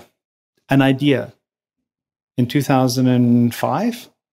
And Mike in a meeting said, I imagine a future where there are Yelp stickers outside restaurants. I mean, that was an amazing insight, an amazing vision for the future, which came to be true. And so I'm always reminded about the need for imagination in our business, the need to be naive at some level. If you become a curmudgeon in the venture business, you're done. You need to be naive. You need to dream. So that's the one. The second one is learning a little bit from behavioral economics of the need to revisit your assumptions. So I was really stuck in a sunk cost fallacy where I'd made a decision to, my recommendation was for us to not invest. Wrong decision. So let's dig my head into the ground and hide and just keep saying we shouldn't invest, because why admit that I was wrong? And so you need to be able to revisit your decision and admit you were wrong. So we got the Series A at square wrong. And we corrected it. And we paid up for the Series B, and I helped lead the investment, and I had to swallow my pride. I'm sorry, team. I should have recommended it 9 months ago. My bad. Now we're paying a high price for the investment, but I still believe in it, and I think there's huge upside. And psychologically, that's a very difficult thing for people to do. And so we want to create that kind of safety for us in our investment team. We're going to come back to changing your mind. And before we get to that, though, I just want to read something that I think is profound, which I'd never really thought of before. This is from Don Valentine, and I am paraphrasing here, but I understand that he said to you at some point, maybe in the interview process, that successful people join venture capital only to have to face the fact that good investing means taking risks in startups that are more likely than not to fail. Coming to grips with being wrong, not 5% of the time, but 30% of the time, 40% of the time, really eats at your self-confidence. I think that's a quote from you, actually. So you had this experience of crying in the partner meeting, did it continue to be difficult? I suppose I'm wondering if there was a moment, particular company, when you can identify that you became more comfortable with some of your portfolio companies going to zero. Is there anything that helped with that, aside from the support of the partners, say, in that particular meeting? It wasn't the support of the partners just in that meeting. In general, I think we started to have conversations about not doing post-mortems. Because at one point we had an exercise of doing post-mortems on investments. We got this one wrong. Let's hammer into each other why we got it wrong. And what does that breed? That breeds a culture where people are going to be scared. Mm-hmm. Scared to take chances. And if you're dealing in a Powerball business with asymmetric upside, why cry over yet another one that failed? You need to focus on the ones that really succeed. That's where the business is won. Now, obviously, if all you do is you make a dozen investments that don't work out, then you probably need to go do something else with your time. So you need to get enough ones that are good, obviously, to survive. So that was part of it. We stopped doing postmortems and we supported each other. It was clear to me that my partners weren't judging me and that my head wasn't on the block for the next failure. I felt secure enough that I could make decisions and knew that I was part of the team. It wasn't as though, maybe if you want to use a sports analogy, if you go for a crazy shot, are you going to be cut from the starting team next game? No, because you took a rational shot. It maybe didn't drop that time. And there are probably a million Michael Jordan quotes you can use that make that point. So that was one piece. The other one was, at some point you have enough success where you realize, well, I made an investment that made us $500 million. That excuses 3 of those failed $5 million investments like many times over. Right. And so you have to get over it. Yeah. You just psychologically have to accept that you just have to move on from that failure and not have it encumber you. Learn from it. Don't dismiss it. Mm. But you just rationally have to look at the math and go, okay, next. And so part of what helped me, by the way, I was in the doldrums in 2009. I actually thought about quitting the business. YouTube was a great success early on in my career. It was, I was incredibly fortunate to have had such a big success within my first 3 years as a venture investor. And then I had a pretty lean backlog. And I wasn't sure I was cut out for it. One hit wonder, is this going to be one and done? And then, I kept at it and I realized that there's always another at bat in our industry. So in 2009, after I thought about it, after my partner Doug and Mike and Jim really pulled me out of my doldrums, we ended up investing in Unity and Eventbrite and Square and MongoDB and a list of companies. And it was just this purple patch of investing. And so just reminded me, just don't give up, keep going. How did they pull you out of your doldrums? What did they say? Do you remember anything specific, even if it's paraphrased or a rough guesstimate? What did they actually say to you? Well, there's a balance that we have of, I've now learned, since I've been here long enough, to recognize when other people go through this as well. And, you can't coddle. You can't be there with, making it too safe, too many boundaries, too many guardrails. People actually have to walk through a little bit of the valley of despair on their own and wrestle with it. But at one point, Jim realized that I was going too far and he would take me for walks around the office. I don't remember the specifics of what he talked about, but I remember him spending a lot of time investing in trying to get me into the right space. And then Doug Leone showed up at my house one day with homemade pesto. And he was knocking on the door on a Saturday. I honestly didn't feel like opening the door. I was like, leave me. I want to be miserable by myself. And, Doug knocked and he had literally from basil that he grew in his own garden, he brought this little jar of pesto for me, which was delicious, but it was the sign that he was there for me and knew what I was going through. And that it was memorable and had a big impact. So mentors, you mentioned changing your mind is important. And you said, let's come back, if you like, to mentors because you have one in mind. Mm. Do you still have that thread? If so, would you like to pick up on that? Peter Thiel. Mm-hmm. So Peter came back as our CEO. If you've read any of the PayPal books and know the story, we as a team rallied to get him back as CEO. It was difficult because the board wasn't fully supportive, and we had to keep, as a team, we had to keep interviewing other candidates, and we kept feeling, no, but Peter we're a team, and Peter's our man, and we want Peter to be our leader and our CEO. And so Peter had an incredible ability to change his mind. Peter would say, we're turning left.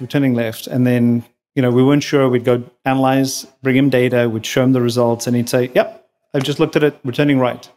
And he would just turn like that on a dime. And he had no qualms about this. And I think most people get so stuck in the escalation of commitment where I need to remain consistent with the person you thought I was yesterday. Otherwise, I'm going to be viewed as irrational. And there's a whole branch of psychology that talks about this, right? And to some extent, people view flip-floppers negatively, especially in politics and things like that. But in business, it's incredibly valuable if you're just rational. And Peter did that to a T and made him an incredible CEO.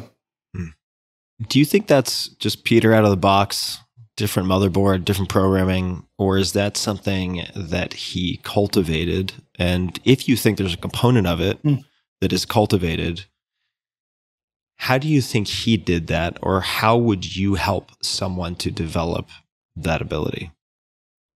So I don't know because I obviously didn't know him growing up. I met him in the PayPal context. So I mean, Peter's just so supremely smart and rational that my guess is it's innate in him, and he doesn't suffer that kind of baggage, if you will. Yeah.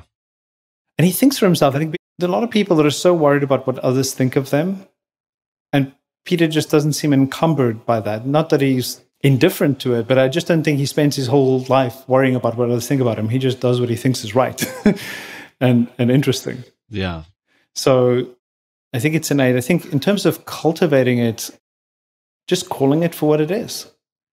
In an organization, creating a culture where you're willing to stand up to new information and change your mind, and then praising people for changing their mind on things.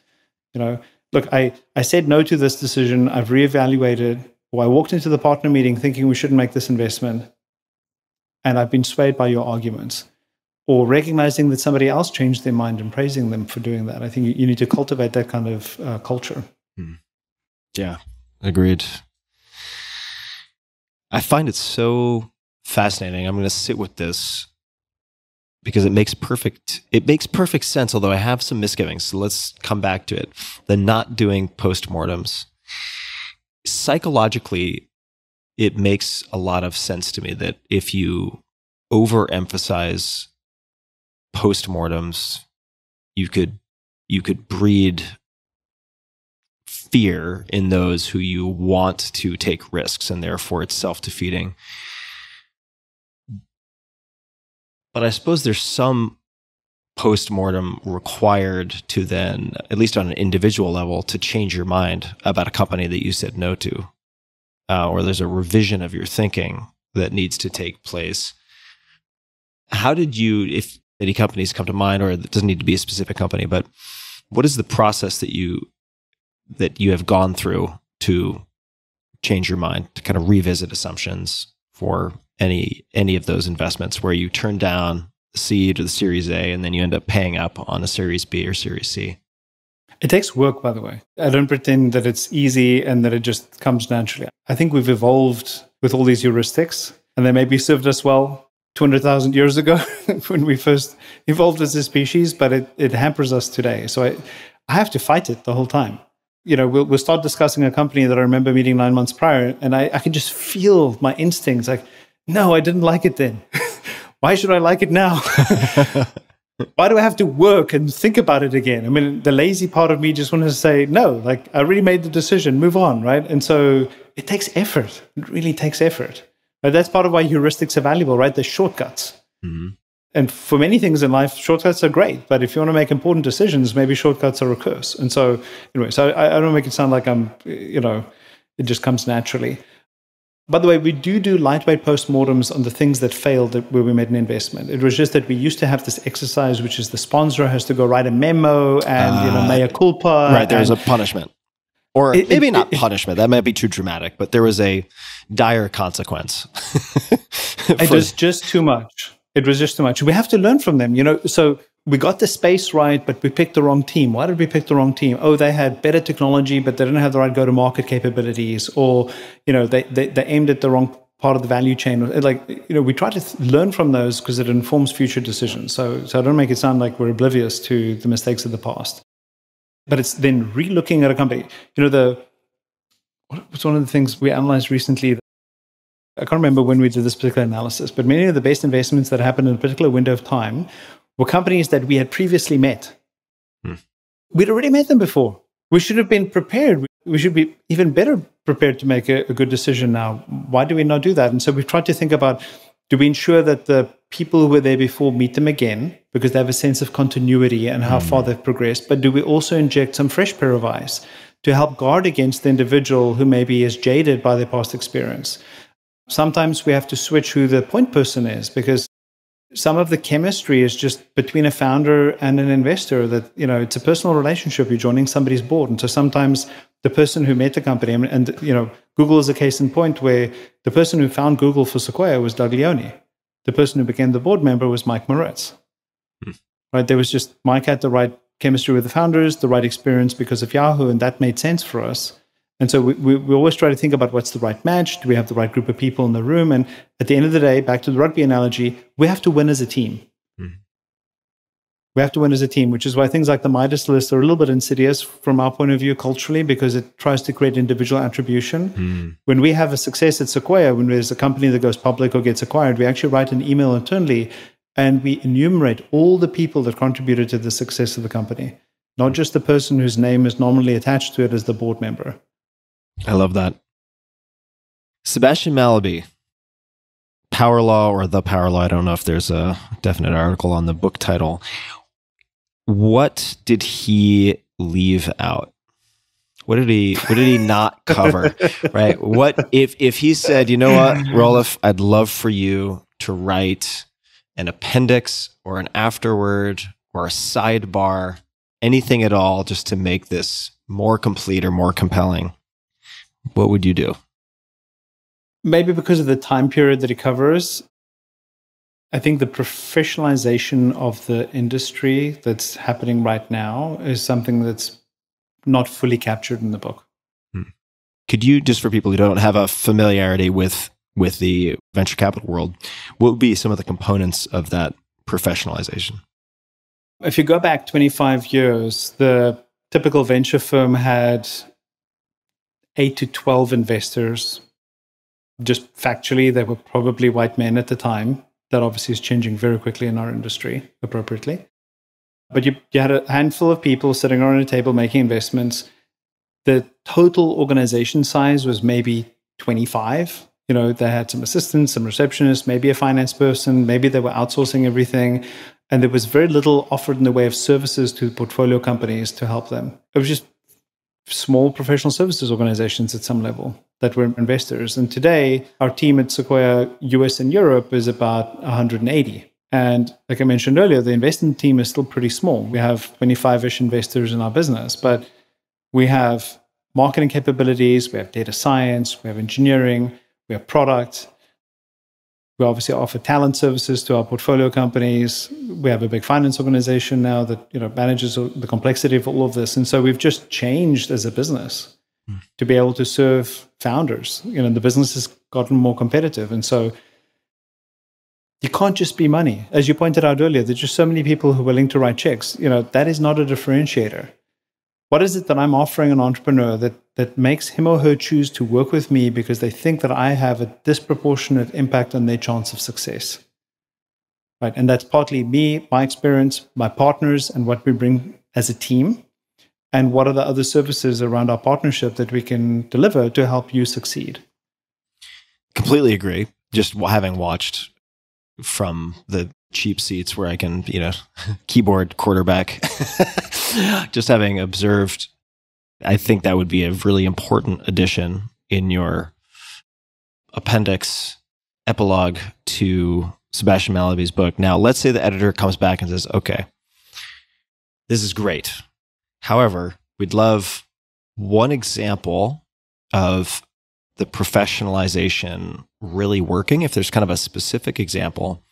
And then we'd love for you to include a counterexample, if such exists. And the reason I ask, I've been kind of out of this world for a while, but I do remember back in the day, this was probably, let's call it 2008, 2009, which was a great time. I mean, I really lucked out with that time period. So if I'd started this 10 years later, things would look very different. But I remember Steve Anderson of Baseline Ventures always impressing me, just because he seemed to do so much with so little, just in terms of actual boots on the ground. So if there was sort of a specific example that you could give of the professionalization really working, I'd love to see it. And by the way, just one or two more questions. I know we've gone pretty long, so I appreciate your time. But one example of it really working, and then if there are any counterexamples, kind of throwbacks or kind of lean and mean operations that you admire and think do a good job. So when I say what I did, it doesn't mean that other models don't work. I think for us, it's what works repeatably. Mm-hmm. You're right. And even in our own business, there are examples where an individual partner has an idea, forms a connection with a particular team, and can bring that entire opportunity home. And then that partner probably is most of the interface for that company in terms of company building, board building, and things like that. So, I mean, and we want to encourage that. And actually at Sequoia, one of our cultural frameworks is maintaining tension between individualism and teamwork. It's not either or, it's and. We want both. You need to stick your neck out. You need to do exceptional work. You need to be accountable for what you do, but you also need to be supportive as a team member, because that's part of what we've been able to endure as a partnership. It's both. So can you do incredibly well as an individual or a collection of individuals? Absolutely. But it's the cultural consistency for us inside our organization is we need that for us to consistently do well. Mm-hmm. To give you an example, I mean, we've built internal systems now for us to track companies. So we have, if you give me a company name, I can look it up and I can tell you, have we met it? Who met it? What are the notes? What did they think of the company? I have data science signals that tell me, how this company is doing, they're proprietary, to give me a sense of whether or not it's worth pursuing. So these are things that, didn't exist in our industry 15 years ago. And Jim Gates was one of the first ones to help us pioneer with this. He built a system called Early Bird, which is part of how we identified WhatsApp. Oh, wow. Because WhatsApp was growing outside America because of the way that cell phone carriers outside America were charging people on a per SMS basis. And in the US, we had all-you-can-eat plans. And so WhatsApp is growing. Our data science efforts showed it. And no one in America was paying attention to it because no one in Silicon Valley or the US was using WhatsApp. And so we connected with Jan. He'd worked at Yahoo, and so we were able to use our historical Yahoo connection to make sure we can get to him. But that is a glimmer into the sort of data science capabilities that we've now honed a decade later that give us an unfair advantage. So that to me is a concrete example of how our business is better for it. It doesn't substitute for the insight, the grit, the salesmanship that an individual partner has in actually landing an entrepreneur. Yeah. Thank you. I have two more questions. Second to last question is the billboard question, which I ask a fair amount. And if it's a dead end, it's a dead end. Sometimes it is, and I take the blame for that. But if you could put a message, something on a billboard that would reach billions or millions, you pick, of people, could be a quote, could be a question, could be an image, could be anything non-commercial. And this is a metaphorical question, of course. Could be a push message on a phone. Doesn't really matter. What might you put on that billboard? Since I was aware that this was a potential question, I had some time to think about it beforehand. Perfect.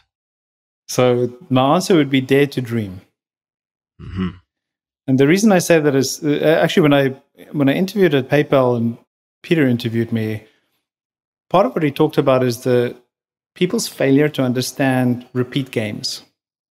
So if I told you to take a chance on your career with one roll of the dice, proverbially, pretty dicey to do that, no pun intended.